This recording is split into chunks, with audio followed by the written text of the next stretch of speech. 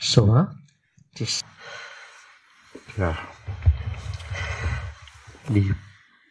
Pali word, vipassaná,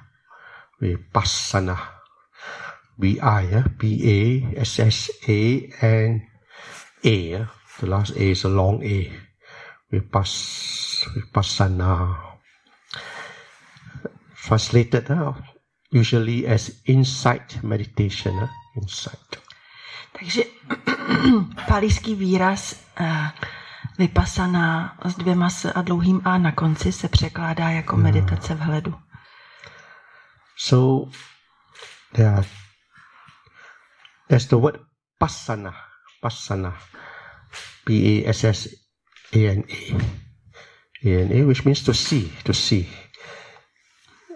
And there's the prefix vi. So then to see, the word changes when you have the vi prefix. So one way of explaining it is to see it clearly, to see clearly. Takže to slovo vipassaná se skládá z předpony vy a kořene pasana, to znamená vidět jasně dohromady. You can also say to see deeply, to see deeply. To vidět do hloubky. To see it as it is, or things as they are. Nebo to můžeme přeložit jako vidět věci tak, jak jsou. To see reality, the truth. Vidět skutečnost, pravdu. The nature of this mind and body. Přirozenost mysli a těla. And the nature of existence. A přirozenost existence. To see how to develop wholesome mental states and remove the unwholesome states.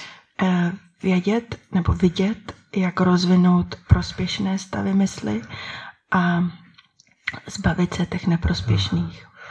So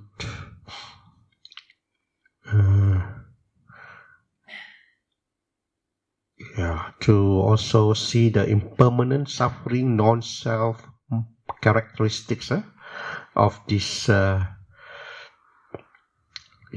this mind and body. A zároveň to taky znamená vidět pomývost, nejá a utrpení mysli a těla. So then the wisdom can arise and we can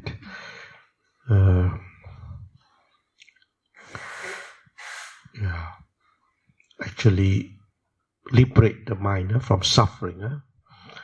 Liberate the mind.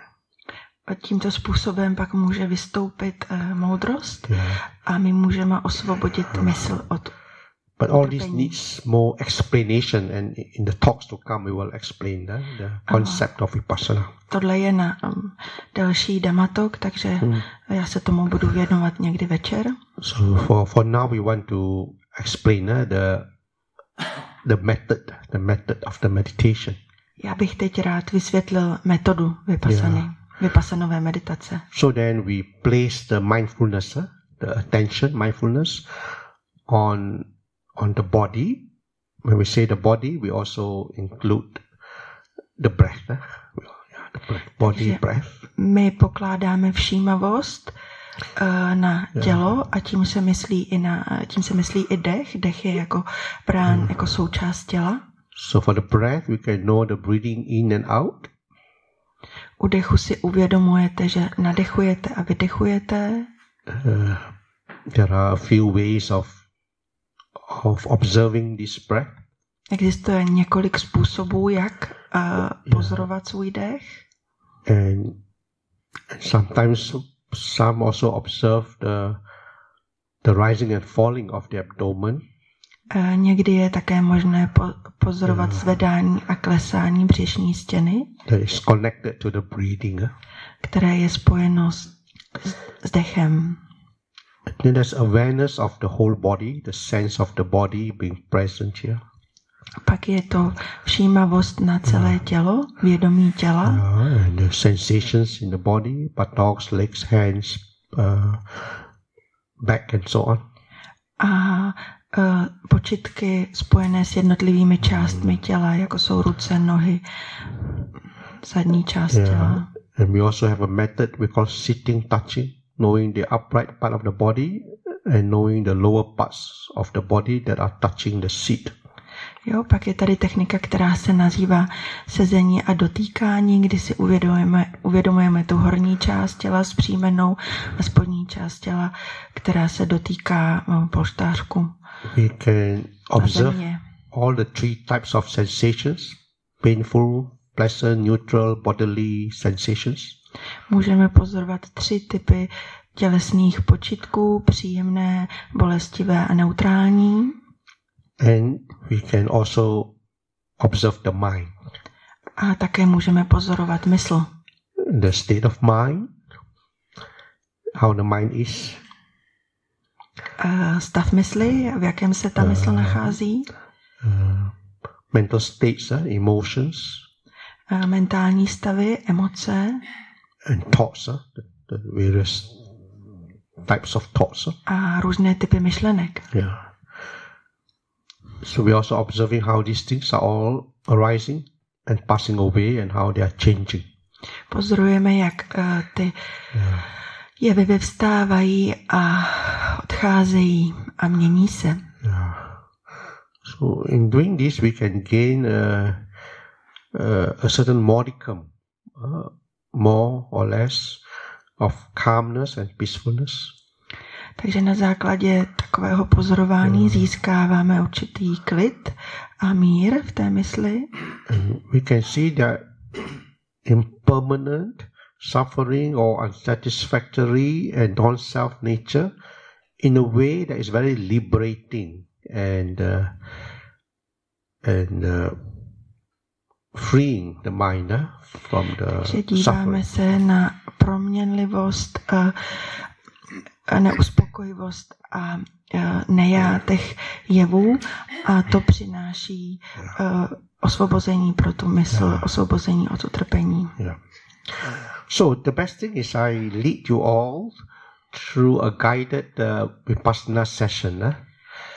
Tak nejlepší bude, když uděláme teď řízenou vipassanovou meditaci. To help you all to become familiar with all these objects, we call vipassana objects that can be observed, and also because some of you all are new to the vipassana practice, so you also would like to have as detailed instructions as possible.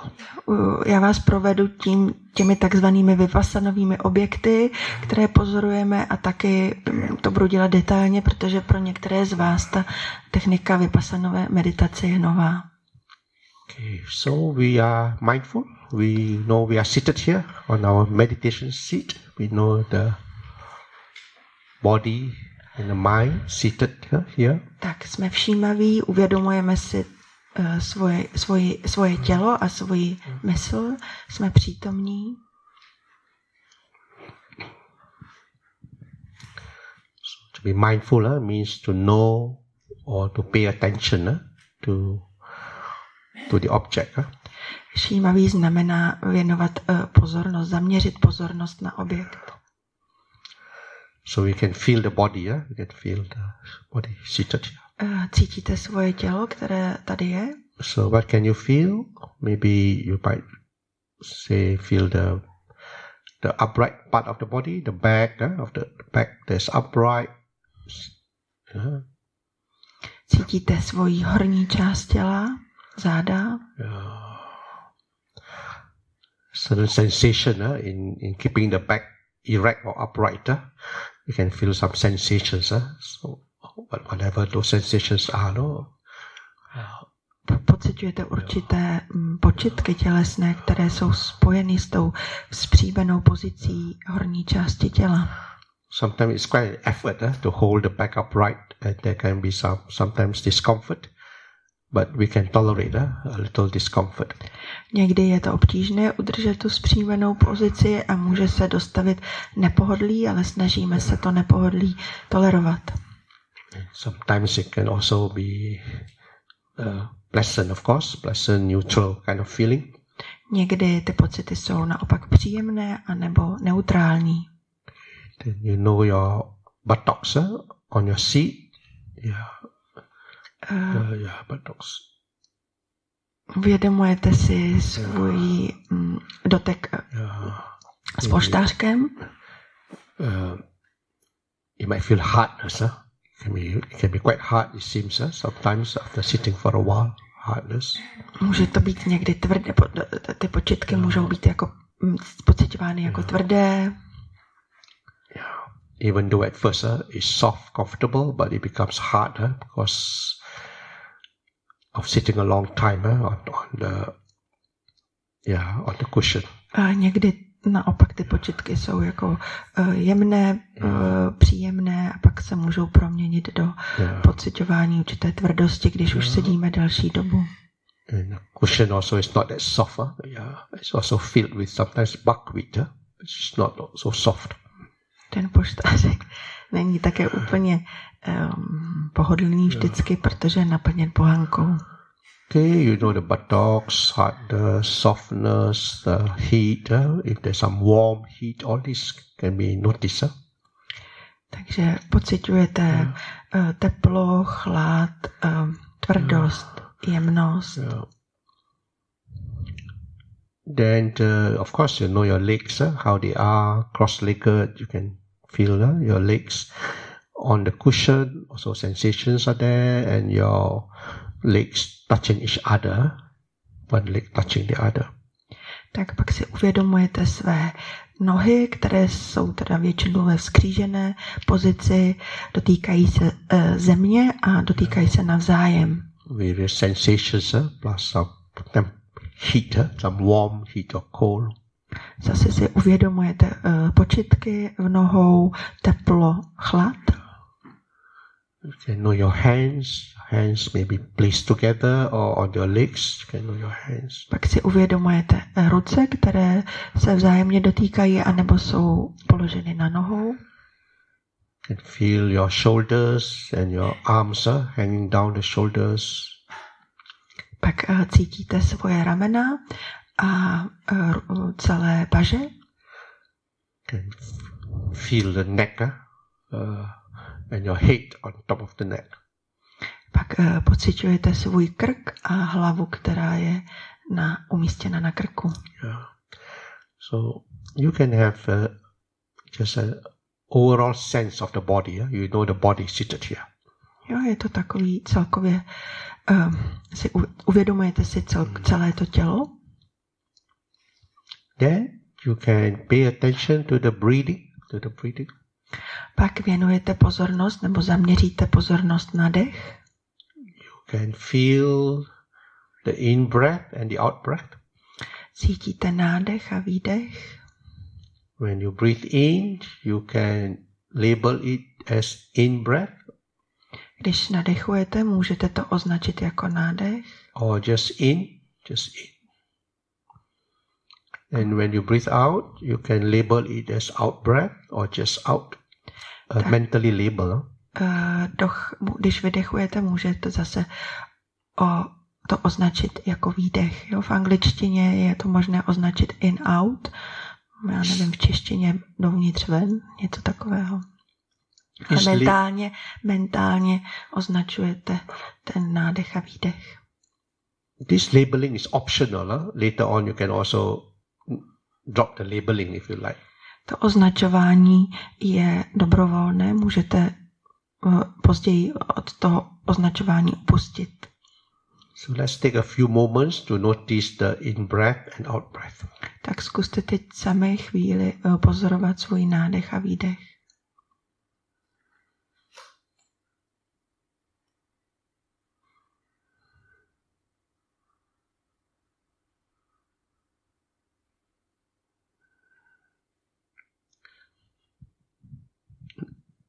There are a few ways of knowing the breath. One way is to observe the breath at the nostrils, around the nostrils, where you are breathing in. Takže zase je několik míst na těle, kde ten dech pozorujeme. Jedním z nich je pozorování dechu na nosních dírkách. Around the nostrils or the upper lip, around the area. a nebo nad horním rtem, okolo horního rtu. So as you breathe in, you can feel the breath going in through the nostrils, whatever can be felt. Když nadechujete, tak cítíte, že ten dech prochází těmi nosnými dírkami dovnitř. You can feel a pulling in of the breath. A cítíte určitý tah toho dechu dovnitř.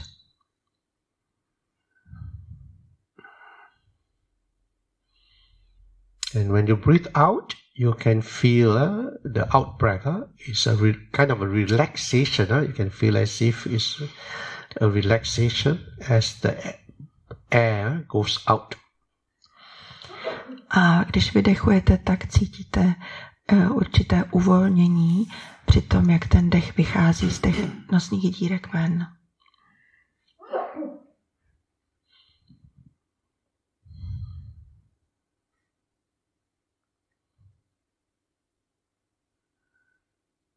So you label in and out, and you try to breathe as comfortably, relaxedly as possible. Takže můžete označovat dovnitř ven, nebo anglicky in, out a dýchejte uvolněně, co nejvíce to jde.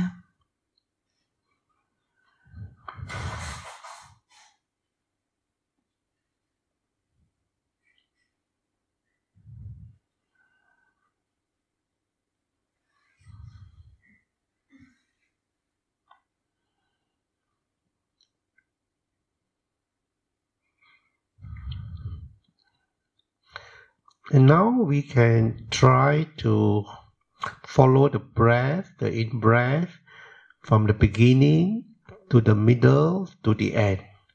We see where it starts at the beginning and follow it all along the way. We can guess or estimate the middle part and then come right to the end. So we know the in-breath from beginning to the middle to the end. Tak a teď zkusíme pozorovat celou tu trajektorii toho dechu. To znamená ten dech při vstupu dovnitř, potom někde uprostřed té dráhy a potom při výstupu. And the same for the out-breath. From the beginning of the out-breath to the middle to the end of the out-breath. Takže to rozdělení do 3 částí se týká nádechu a rozdělení do 3 částí se týká pak výdechu. So let us try to do that, to follow the breath closely in this way. Takže zkuste teď takhle detailně ten nádech a výdech pozorovat. Začátek, střed, konec. Zase u toho výdechu začátek, střed, konec.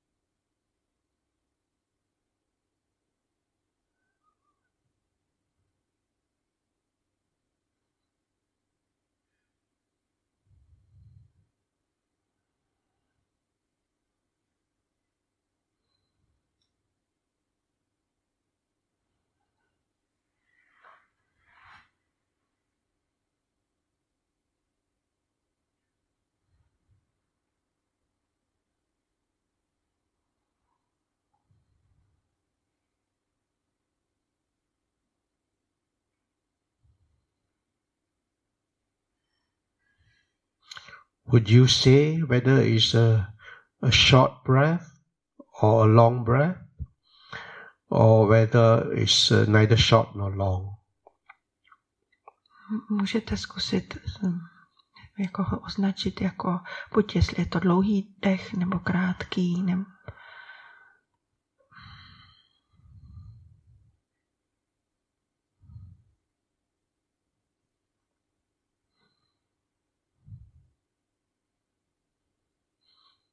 You can feel the difference between the in and the out breath, the different sensations between the in and the out. Můžete si všimnout rozdílných počitků mezi nádechem a výdechem.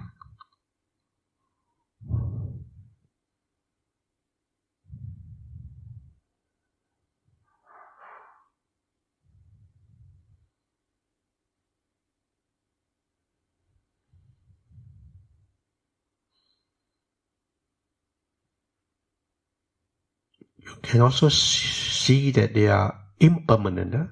The in-breath is not the out-breath, and the out-breath is not the in-breath. And then the next in-breath is not the earlier in-breath. And the next out-breath is also not the earlier out-breath. They are all impermanent. They all have a reason and pass away.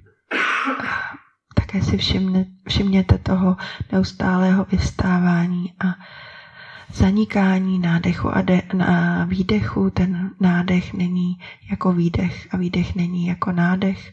Ten další nádech není jako předešlý nádech a další výdech není jako předešlý výdech. Je tam neustálá proměnlivost.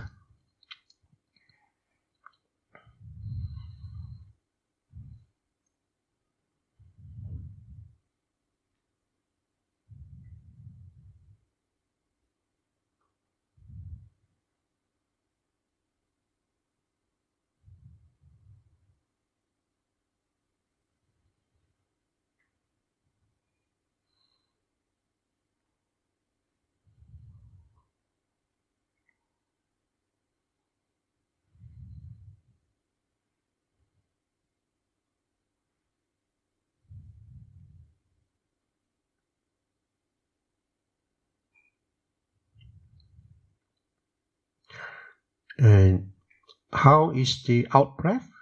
Is it subtle? Is it more subtle than the in-breath? A jaký je ten výdech? Je třeba jemnější než ten nádech?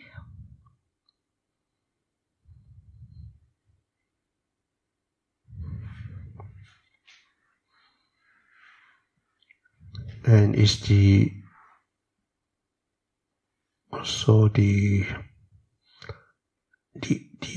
end of the out-breath can perhaps sometimes be difficult to notice because it's so subtle. A možná je někdy obtížné si všimnout konce toho výdechu, protože je tak jemný. However, having said that, it's not the same for everybody. I'm just using my breath as an example. Možná to takhle všichni nemáte, já vycházím z té své zkušenosti, svého dechu.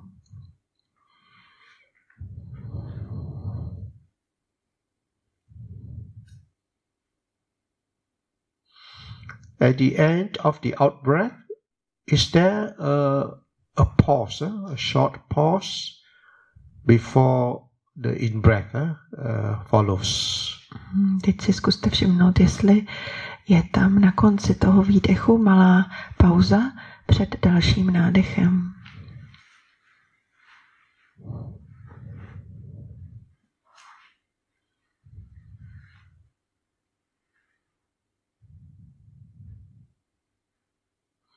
If there is a pause, you can either wait there at the nostrils for the in-breath to be noticed, or you can also, during the pause, be aware of the body. The body. Během té malé pauzy buď si uvědomujete svoje tělo, anebo čekáte na ten následující nádech. U těch nosních dírek.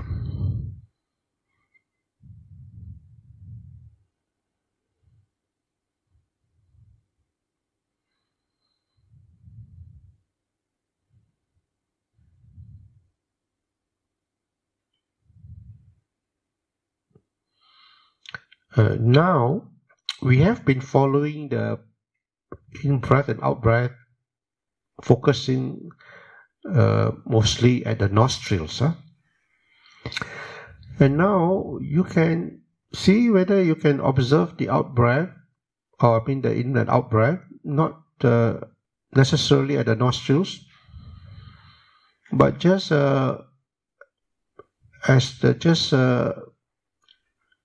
an in-breath and out-breath as it appears to you. For example, you might feel like you are breathing into the chest, So there is no fixed location. If it's still at the nostrils, it's fine. But if you find that when you don't fix it at the nostrils and you feel it differently, like in the chest or just as something going into the chest, body.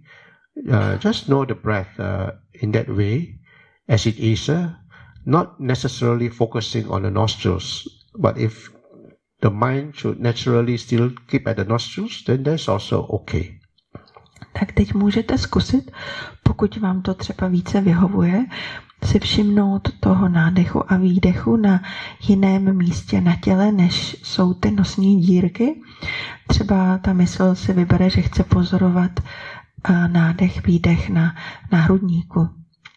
Pokud vám vyhovuje zůstat na těch nosních dírkách a tam ten dech se vám dobře pozoruje, tak je to v pořádku, pokračujte. A když byste chtěli vyzkoušet, nebo ta mysl má tendenci hledat ten nádech, výdech jinde na těle, tak je to také v pořádku.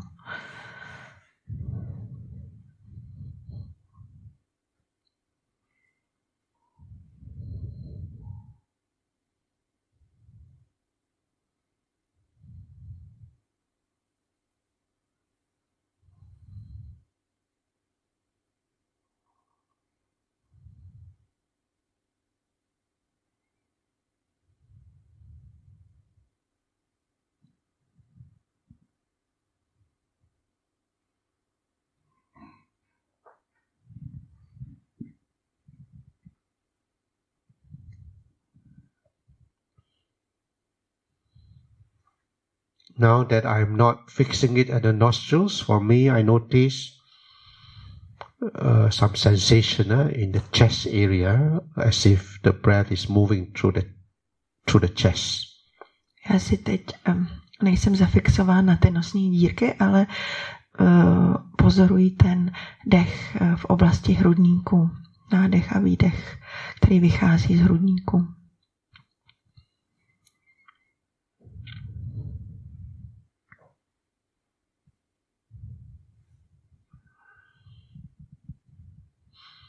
Some people prefer to watch the breathing as a sensation, as just a sensation without fixing it at any particular point.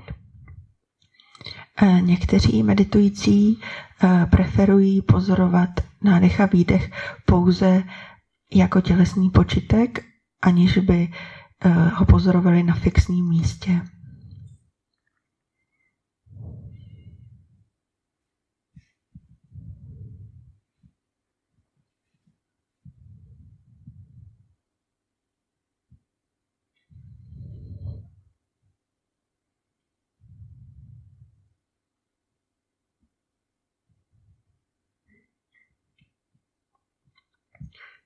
Now we are going to change the attention to the abdomen. We're going to observe the abdomen. Teď naše pozornost přejde do oblasti břicha, břišní stěny.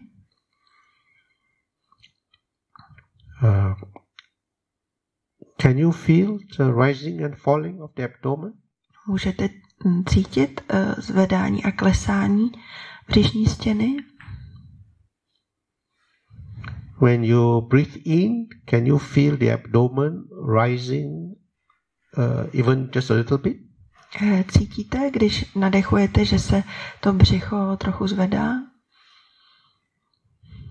And when you breathe out, can you feel the abdomen falling, withdrawing, going backwards?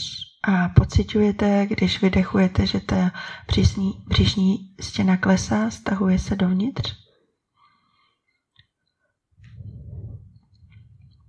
So let's try to notice these two movements in the abdomen. We call the rising, falling. That means the going forward of the abdomen and the going backward movement of the abdomen. Zkuste teda pozorovat to zvedání a klesání té břišní stěny.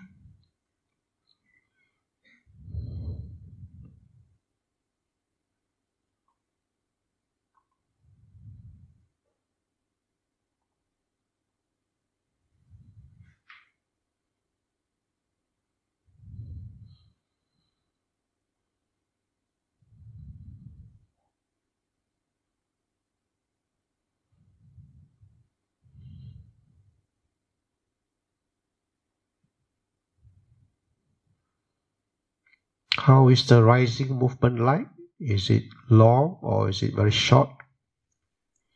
Jak pociťujete to zvedání? Je to krátký pohyb nebo dlouhý?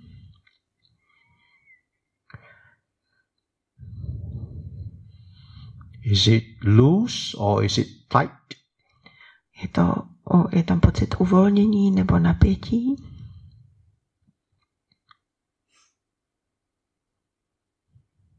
And how is the falling movement like? Is it long, short, loose or tight? A jaké je to klesání břišní stěny? Uvolněné, napjaté, krátké nebo dlouhé?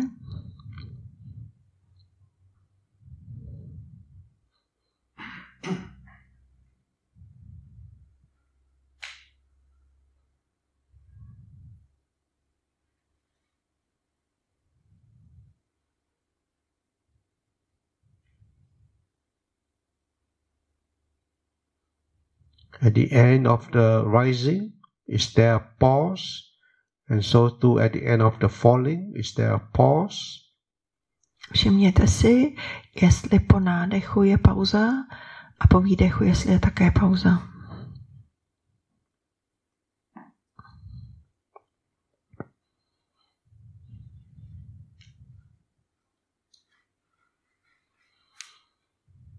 So some people find this abdominal movement is easier for them to follow than the breathing in and out at the nostrils or chest. Pro některé meditující je snadnější pozorovat ten dech na břišní stěně než na nosních dírkách. So these are all the possibilities. You have to experiment and find out for yourself what you can observe. To jsou možnosti, kde ten dech pozorovat a teď už je na vás, je to třeba vyzkoušet a najít pro sebe tu správnou metodu.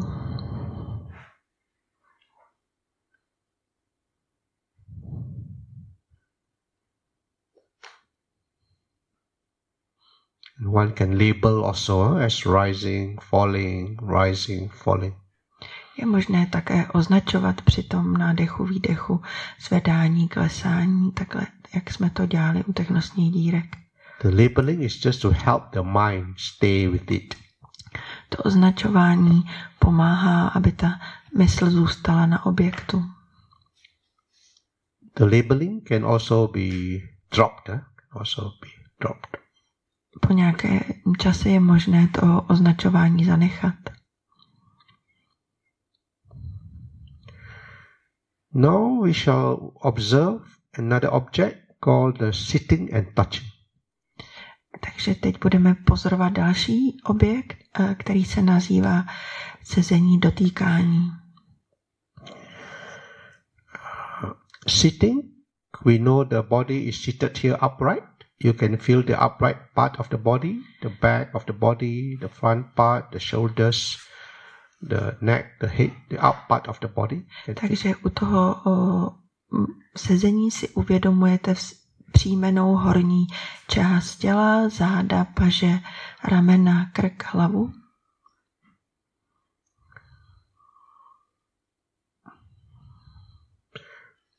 So the upper part we label as sitting, and the lower part we label as touching, meaning that the buttocks are touching the cushion, the seat, the legs also touching the seat, the legs also touching each other.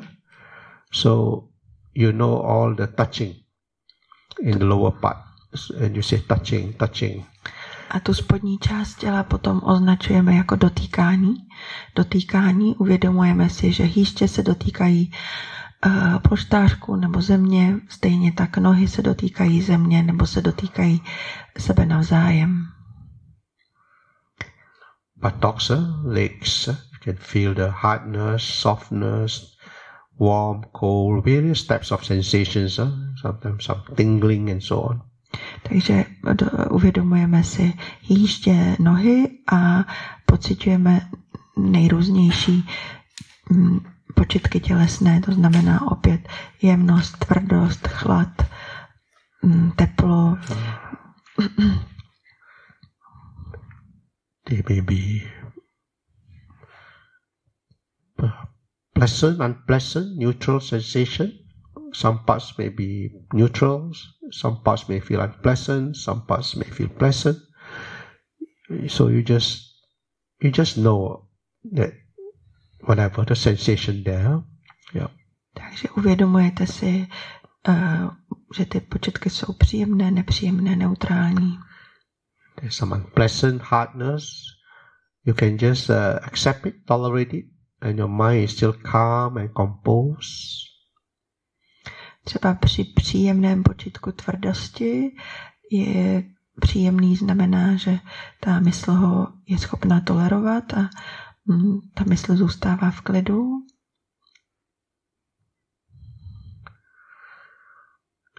Okay. Now you note the sitting again. You know you are seated upright. Your attention, mindfulness, goes to the upper part of the body. A pak znova od sezení, pak znova od dotýkání přecházíme k tomu sezení. Uvědomujeme si vzpřímenou pozici horní části těla. So you feel the sense of the upper part and whatever sensations are felt there in the upper part. Cítíte tu horní část těla a všechny počitky, které se objevují v horní části těla.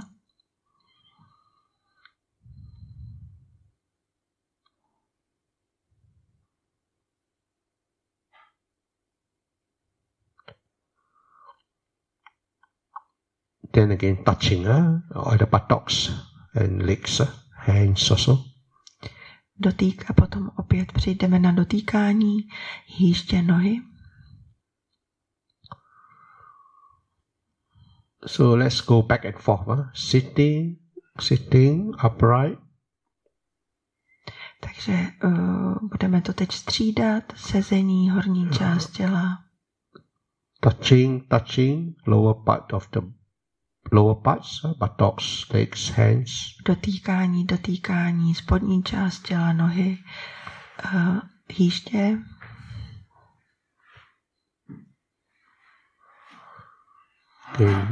Again, sitting upright. Sezení, vzpřímená pozice.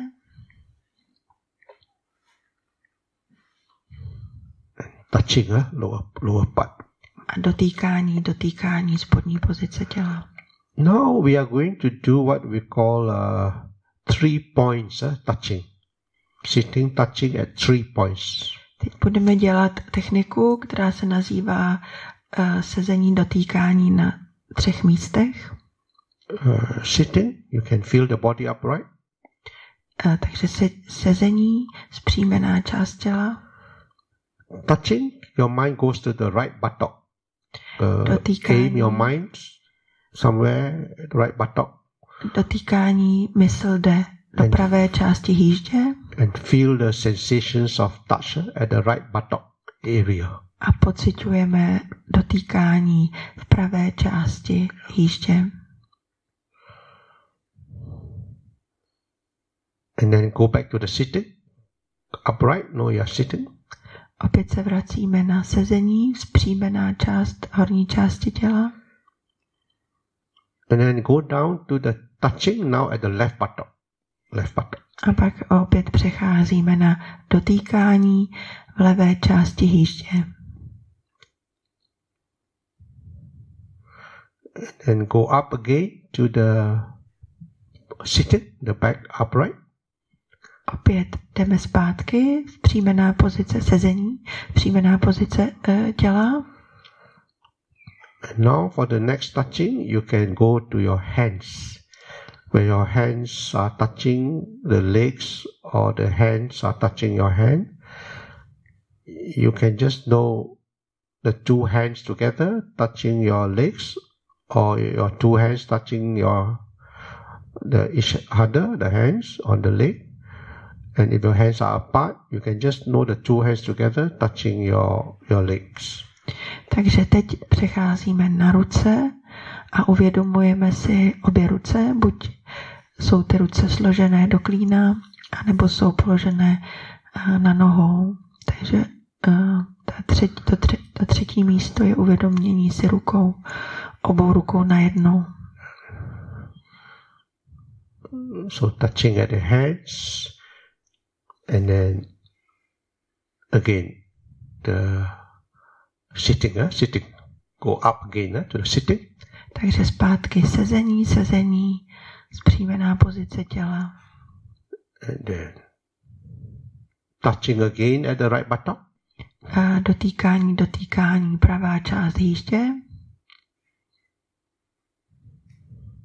Sitting upright.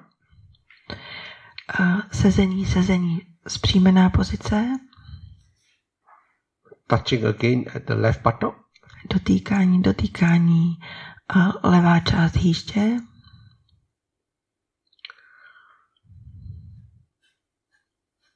Sitting upright.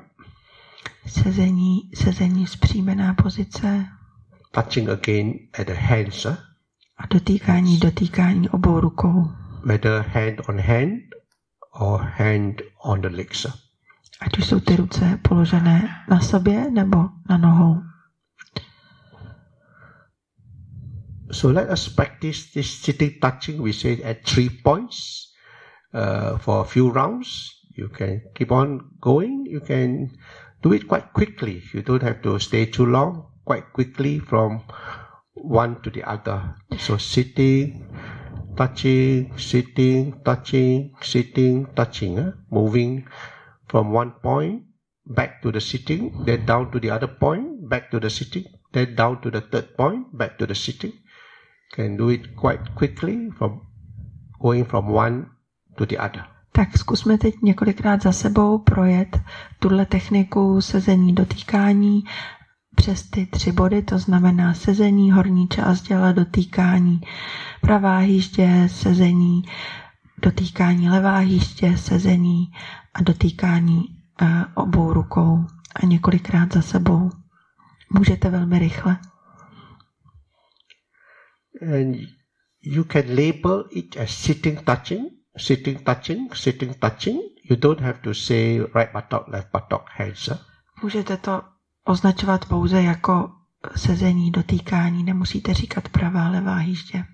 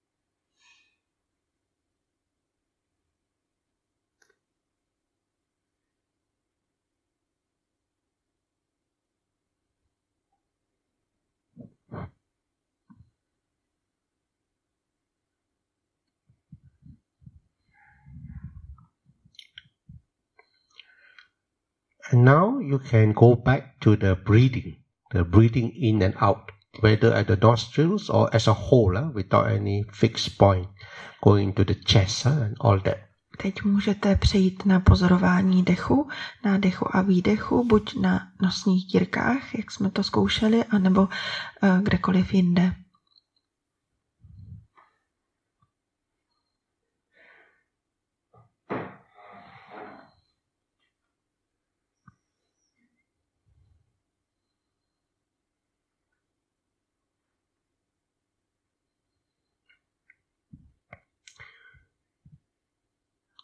Now we are going to do a combination awareness of the in-breath and out-breath together with the body.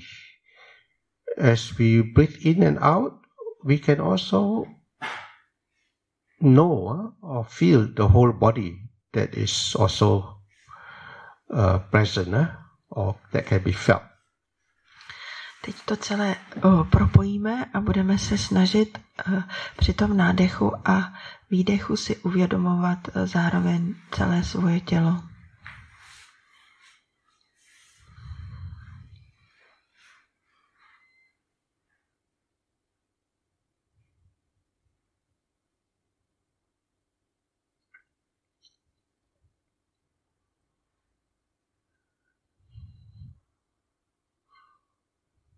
So some people find it easier to combine the awareness of the breath with the awareness of the body.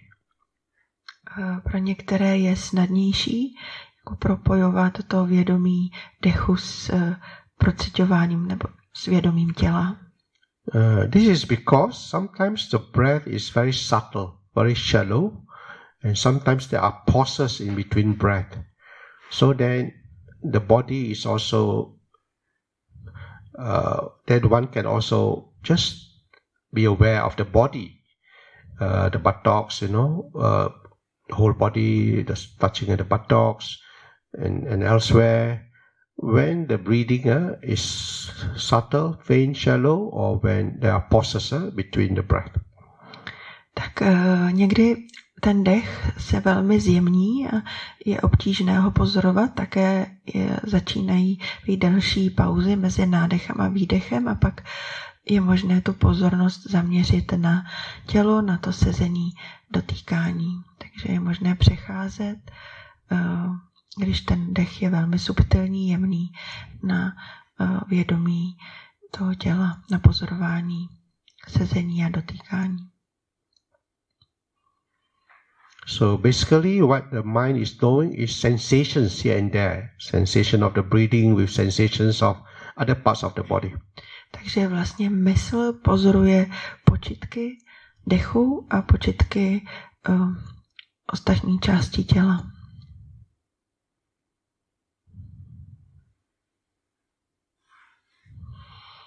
These sensations are all impermanent. They are all arising, changing, passing away. Všechny tyto počitky jsou nestále, vznikají a zanikají. The mind that knows it is also impermanent. It's also arising and passing away. Mysl, která ty počitky pozoruje, je také nestálá, vzniká a zaniká.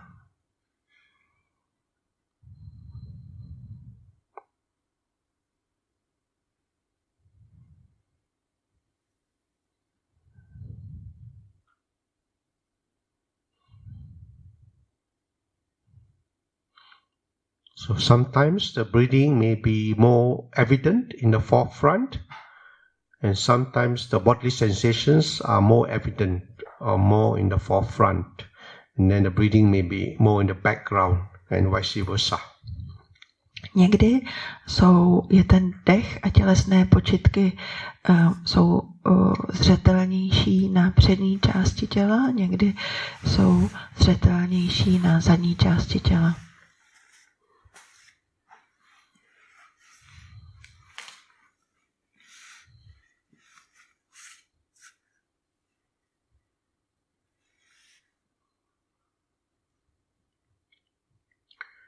Now we are going to observe the consciousness, the mind. Teď budeme pozorovat vědomí, mysl. Of course, the mind is always there, always present. Samozřejmě, že mysl je stále celou dobu přítomná. The consciousness has been observing the bodily phenomena. Vědomí pozorovalo tělesné jevy. And now the consciousness will observe itself. We can be aware, the consciousness can be aware that it is conscious, that there's consciousness, awareness there. Takže teď vědomí pozoruje sebe sama. So you can know your consciousness. Uvědomujete si svoje vědomí. And you can label it as knowing, which means that you know you are conscious. A můžete to označovat jako uvědomování a tím víte, že jste všímaví. How is the state of the mind or consciousness? Jaký je stav vědomí, mysli? Is it calm? Je mysl klidná? If it is calm, it means the mental factor of calmness is present there. If it is calm, it means the mental factor of calmness is present. Pokud je klidná, tak to znamená, že mentální faktor klidu je přítomen v mysli. There's also mindfulness present because you are mindful of the consciousness. Také je přítomná všímavost, protože si uvědomujete, všímáte si toho vědomí. There's attention present. You are paying attention. Věnujete pozornost tomu procesu uvědomování. There's also a mental effort. You are putting a mental effort to pay attention. Vyvíjíte úsilí, mentální úsilí, abyste mohli pozorovat. So you can know your consciousness, your state of mind. Uvědomujete si stav vašeho vědomí, stav vaší mysli? So when you notice your consciousness, you may know that there is no thought there. You just know you are conscious without any thought there. You're not thinking of anything. You just know the consciousness without thought.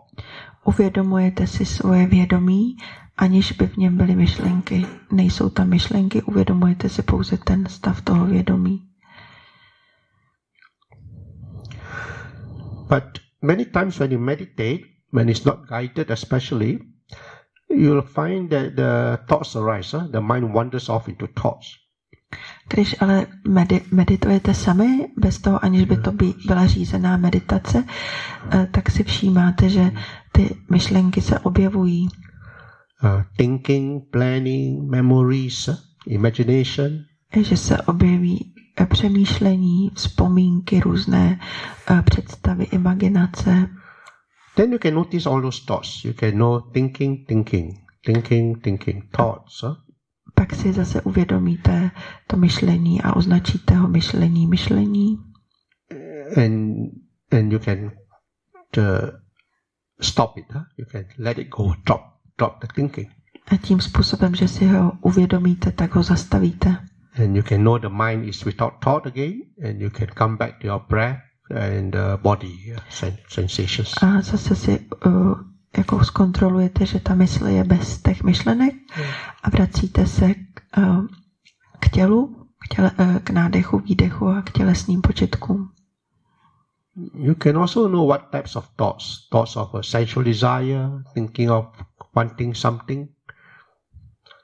Někdy se můžete dívat i na ten typ těch myšlenek, co je to za myšlenky, jestli je to nějaká smyslová touha.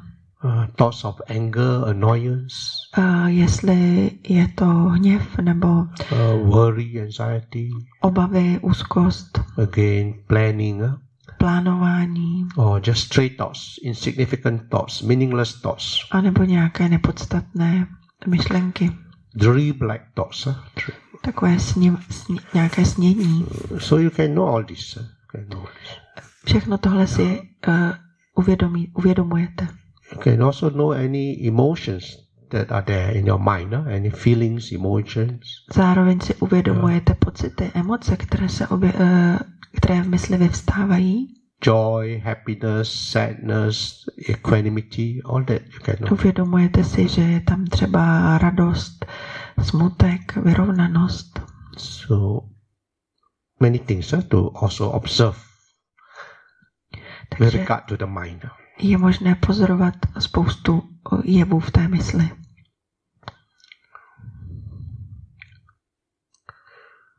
Knowing, we know we are conscious. Takže uvědomování. It's hard to observe the mind, because the mind is immaterial, is subtle. Pozorovat mysl je velmi obtížné, protože mysl je nehmotná, je subtilní. If you keep observing the mind, the consciousness saying knowing, after a while the mind gets lost in some thoughts, dreams. Pokud budete nějakou delší dobu pozorovat mysl, tak pak se trošku jako v té mysli ztratíte. So then that's why we go back to the body. Notice the breathing, the body sensations. Důvodu se vracíme zpátky do těla k pozorování dechu a tělesných počitků. So the mind needs an object, so we give the bodily objects are good objects, these sensations, breath and bodily sensations, sitting, touching. Mysl potřebuje objekt pozorování a z toho důvodu jí dáváme ty objekty v těle, dotýkání, sezení, dech, nádech, výdech. Pleasant, painful, neutral sensations. Příjemné, neutrální pocity, počitky. All can be observed. Tohle všechno je možné pozorovat. Painful sensation is a good object because it can hold the mind. Bolestivé počitky je velmi dobrý meditační objekt, protože na něm se mysl dlouho udrží. But there can also be aversion and tension in the mind. Ale pak se v mysli také může objevit averze a napětí. So we try to observe it calmly, but when there's too much tension, aversion, we can change the posture. Takže se snažíme tu bolest pozorovat klidně, ale když je tam příliš napětí, tak změníme pozici. And now we can observe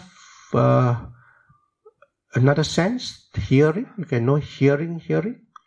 Pak můžeme pozorovat slyšení. You have been hearing my voice and Julie's voice, which have all risen and passed away, the sounds. Slyšíte můj hlas a Vysův hlas, jak ty zvuky vznikají a zanikají. But now you can just see what you can hear in the silence. What can you hear? Teď můžete zkusit, co slyšíte v tom tichu. Say the hearing, whatever the ear hears. Cokoliv slyšíte, jo? Cokoliv dojde k tomu objektu ucha. Označujeme jako slyšení.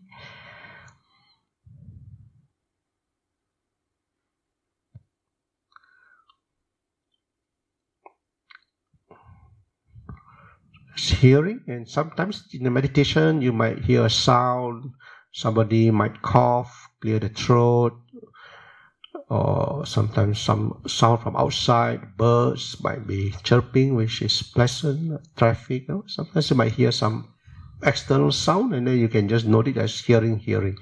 Tak při meditaci někdy slyšíte ty vnější zvuky přírody, nebo automobilů, kašlání, posmrkávání a všechno to označujete jako slyšení. You can send metta to the sound, to where the sound comes from. So the birds, that may the birds be happy. Můžete tomu zdroji, odkud přichází ten zvuk, poslat metta, třeba je to pták. Sometimes if you are disturbed by the sound, you try not to get upset. You try to be equanimous. If you are upset, you send metta and again, not hearing and try to be equanimous. Tak snažíte se, aby vás ten zvuk nerozrušoval, a když ten zvuk vás rozruší, nebo tak pošlete tomu zdroji zvuku metta.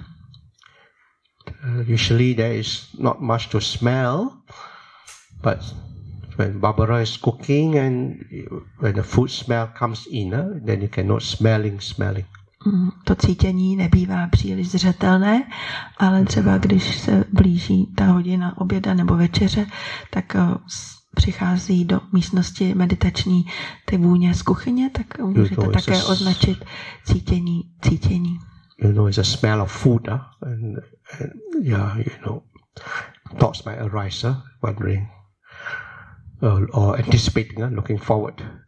A když je to spojené s tím cítěním toho jídla, tak se pak v mysli objevují myšlenky na to jídlo.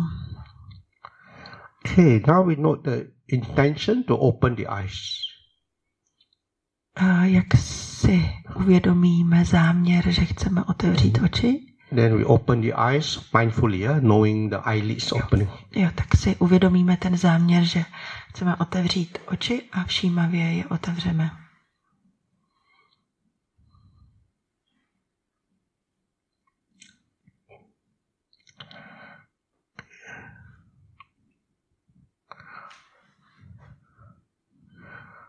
Right.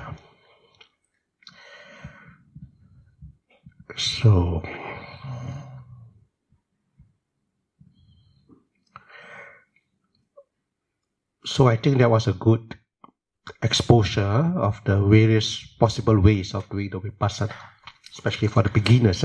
Takže tohle byla ukázka různých způsobů, jak praktikovat vipassanovou meditaci. Myslím, že je to praktické pro začátečníky.